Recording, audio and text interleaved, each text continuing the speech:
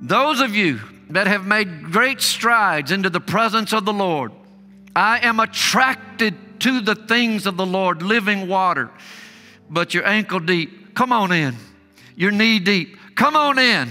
You're waist deep, come on in. There's one more level. That's waters to swim in. So that when you leave the church, the trickle that leaves the church here in just a few moments is going to saturate marketplaces in the communities that we love. You are being sent from this sanctuary and from the sanctuary you're watching from on assignment into your community to be Jesus to as many as who will accept it. If you would like weekly content that builds your faith and helps you walk out all that God has for your life, subscribe and be a part of Life Family. Prophet Ezekiel said he saw water coming out from under the church. Busted pipe? What's the problem? No, this was a vision he was having of the Spirit of the Lord. It was coming out of the church underneath the threshold, but it was a trickle.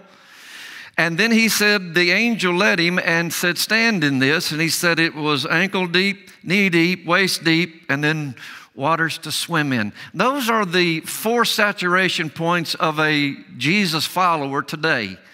It's possible that you have an awareness of Jesus, kind of ankle deep. This is good. I'm good right here. But then there's knee deep where you come in a little further. You start engaging. You show up more.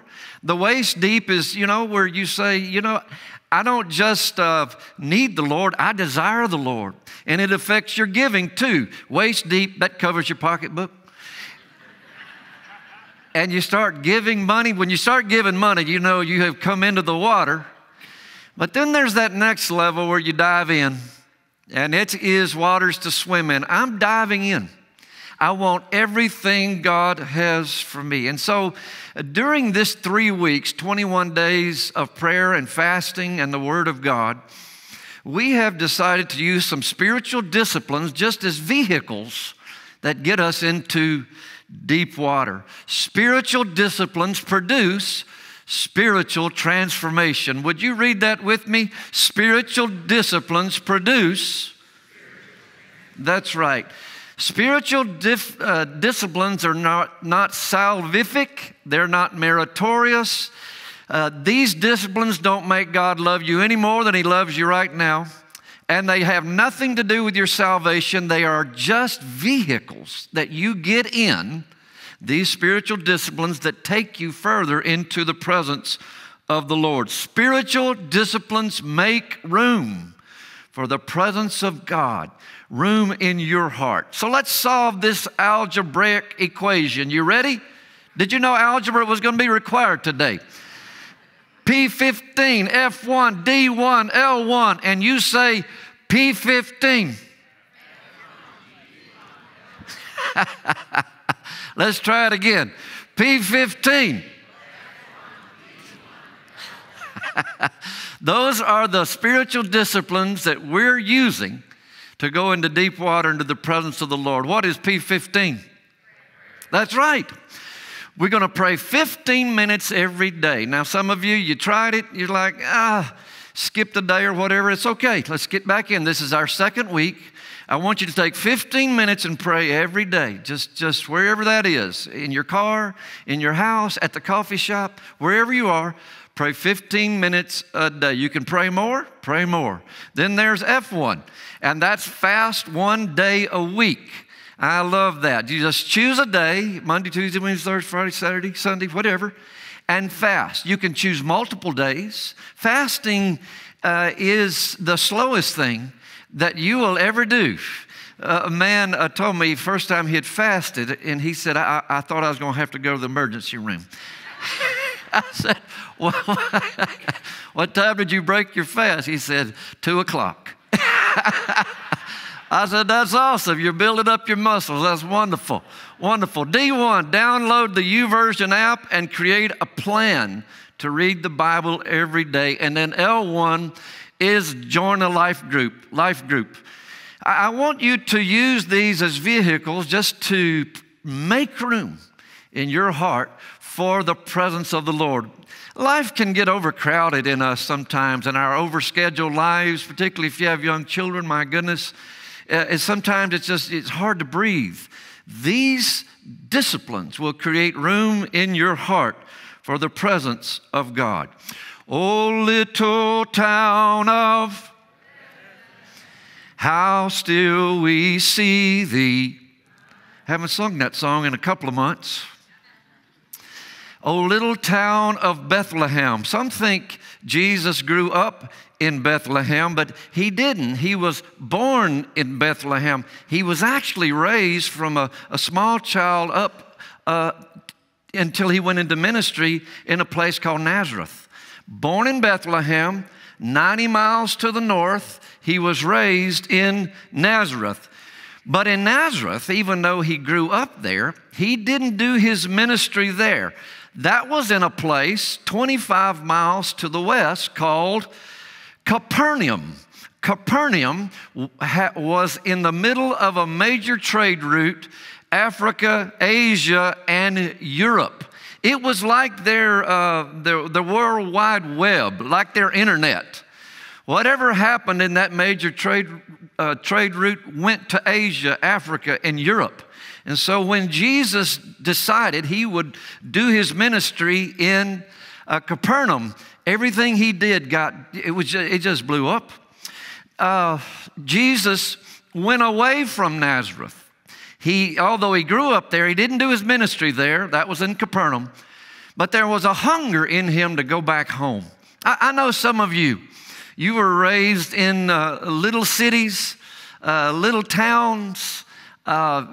Capernaum, by the way, when Jesus was living there, was about 20 families. That's it. It was just a small village. But by the time Jesus comes back, it's a couple of hundred. So it's still pretty small. Some of you have come from small towns. How many of you come from small towns? Yes, you do. But you leave those small towns and you go and you experience life. And with your skill set, you do some pretty amazing things. You have done some pretty amazing things. It's always just a kind of an innate desire to go back to your hometown and be celebrated. And I think Jesus wanted to be celebrated in his hometown. He told his disciples, I'm going back home, going to be homecoming. And I'm sure the disciples thought, well, they're going to roll out the red carpet. There's going to be a parade. This is Jesus who he is rock star status. I mean, he can't go anywhere without people knowing who he is. He's going to go back home to this little village. They're going to go crazy for him. You know, if you've gone to a little town, you've seen little plaques of so famous persons from here. You remember this lady? This is Miranda Lambert, the house that built me. And she's from where? Lindale, East Texas. And then what about this? This is LBJ, our president. He's not too far from where I'm standing right now, his hometown in Johnson City. And what about this guy? I'm all shook up. Tupelo, Mississippi. And little towns tend to celebrate people that come from that town and go on to do great things. So you would expect Jesus is about to have a homecoming. He takes his band of brothers with him because Jesus is a rabbi. Jesus is a rabbi, and rabbi means teacher. Jesus is always teaching us something. And he brings his band of brothers because he wants to show them something. But what? Matthew 6:1. Jesus left that part of the country and returned with his disciples to where? Nazareth. And what's Nazareth? His hometown. The next Sabbath, the preacher invited him to begin teaching in the synagogue. I would love to announce to you, like, next Sunday, Jesus will be here preaching. That would be awesome. And many in his hometown who heard him were what? Amazed. And they asked, where did he get all this wisdom and the power to perform such miracles? Then they scoffed. Now, this is a right-hand turn. Nobody saw this coming. They were amazed when he was preaching.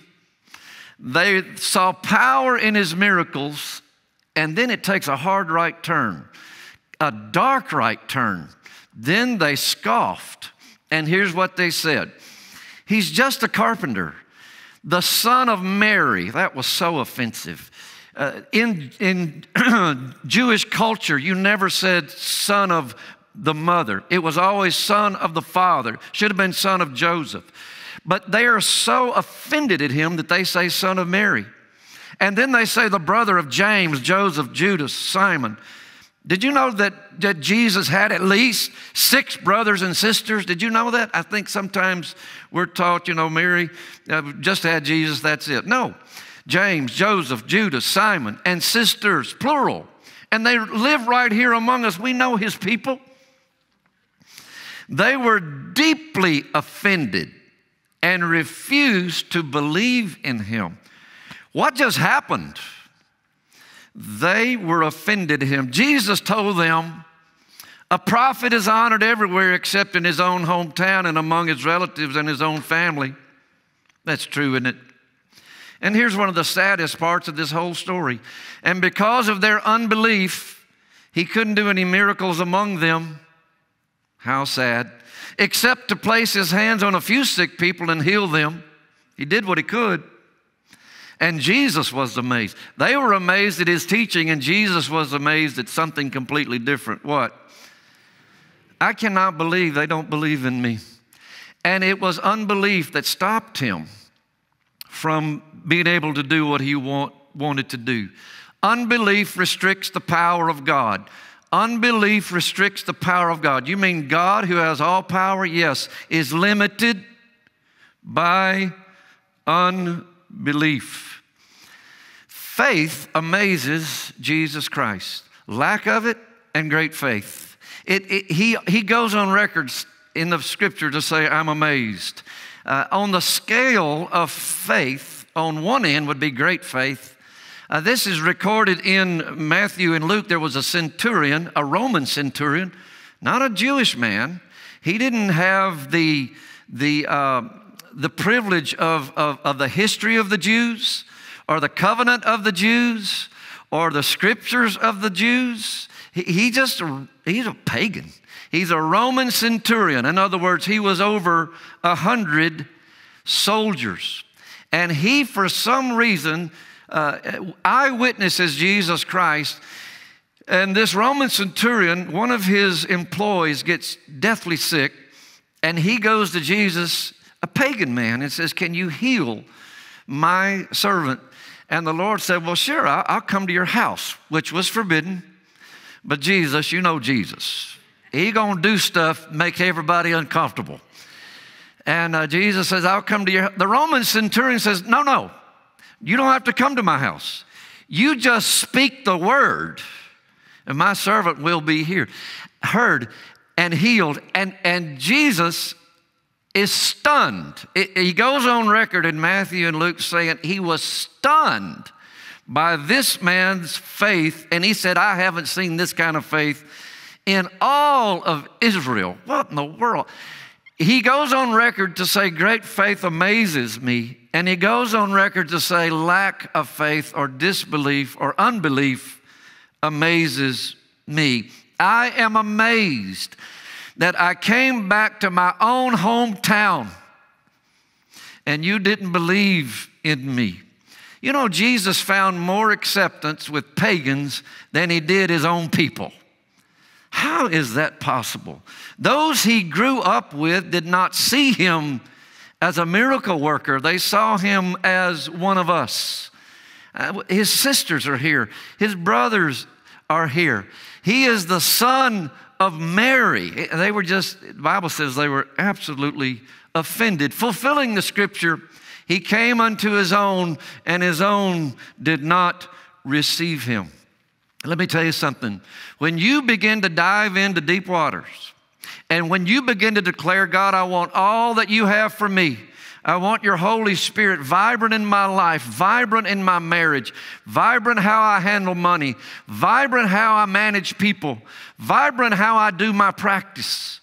And when you get into those deep waters and the Holy Spirit is moving through you everywhere you go, not everybody is going to celebrate you. Now, you'll be accepted by a stranger, by a coworker, by a neighbor, but the people you're closest to may not celebrate you. I don't like this transformation that you're going through. And there's something about us that deeply wants to be accepted about those that we love the most. There are men here in the sound of my voice at all of our 6 campuses. There are men who are still trying to prove to their dad, who's been gone for years, that they have what it takes. It's just something innate about us. We want the people closest to us to believe in us, to say, you did good. I'm proud of you. There is within every man and every woman a natural, innate wiring for those that we grew up with to say, I'm proud of you. You have done something significant. And when they don't, it is a terrible, terrible rejection. Unbelief restricts the power of God. I would imagine when Jesus was bringing his band of brothers back to his hometown, he being God knew that there were multiple outcomes depending on how the people accepted him.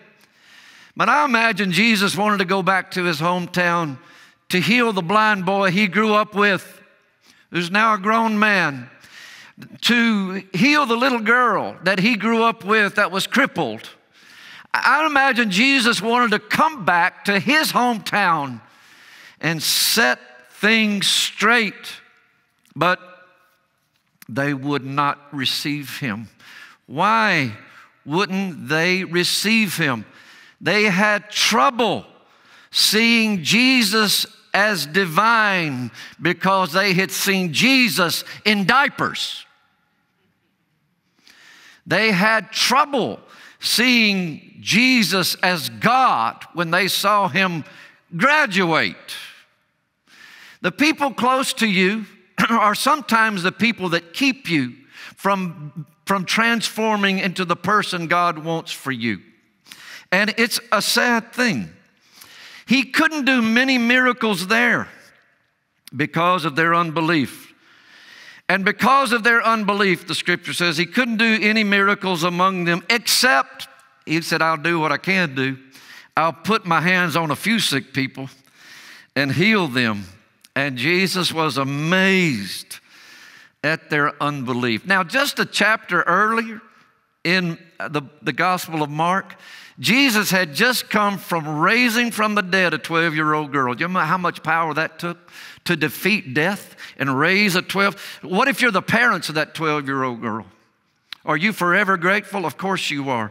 He raises a 12-year-old girl back to life. And then he heals a lady who had been hemorrhaging to death for over a decade. He heals her. Virtue flows out of him. And now he's bringing all that power to his hometown. And he doesn't lose any of that power in his 25-mile journey along the cliffs of Arbel. When you become truly transformed and the power of God is emanating in your life, those closest to you may be the most resistant to it, but you do what you can anyway. There was a beautiful lady in our church, Denise and I. She came up to us brokenhearted at the conclusion of service, so sad. And I said, how can I pray with you? And she said, well, my husband said, you know, we're pretty successful. We've been blessed with affluence. We've acquired and we've done things, and we are party animals. I mean, we are party animals. We party hard, and we're wild and crazy. But she said that lifestyle was wearing on me. and it was causing my heart to hurt. And I stumbled into your church at the invitation of someone who invited me, and I have never experienced anything like that in my entire life. And when I got home, all I could talk about is, honey, you got to come with me. You got to see this. You got to feel this. He told me to get out.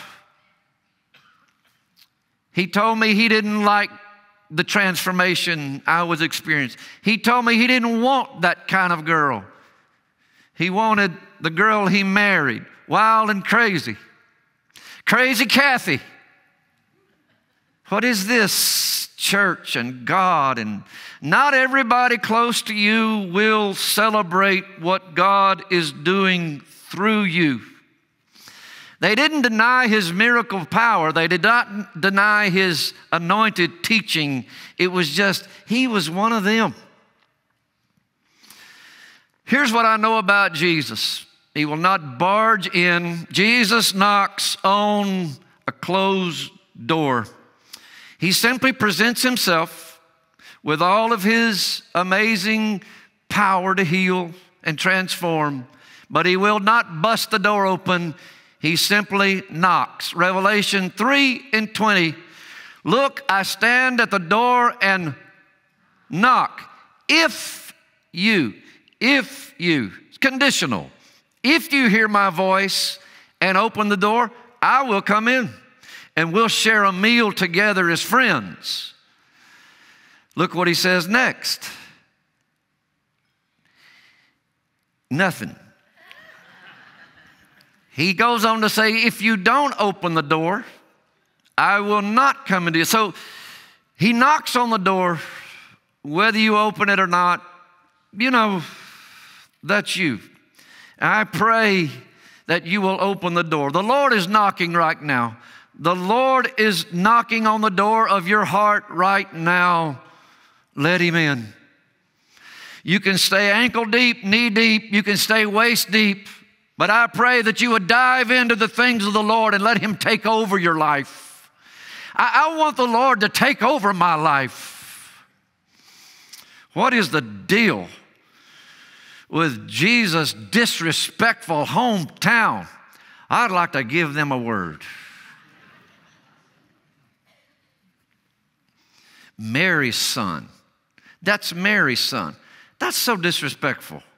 They're supposed to say that's Joseph's boy. No, they said that's Mary's boy. They just cutting. What was it about this little pitiful little village that they would shun? Should be a hero. Their hero, the Lord Jesus. But I don't know. I don't know what happened. I think we kind of get a sneak peek into what their problem was. When in John 1:45, Philip, he goes to a man named Nathanael, which is also called Bartholomew. He has a couple of names in different Gospels. And he told him, we have found the very person Moses and the prophets wrote about. His name is Jesus, the son of, so that's proper, from Nazareth. Go ahead. Nathanael says, Nazareth? In my Alan Iverson voice, practice. You're too young for that. Nazareth? Can anything good come from Nazareth? Come and see for yourself, Philip replied. Nazareth?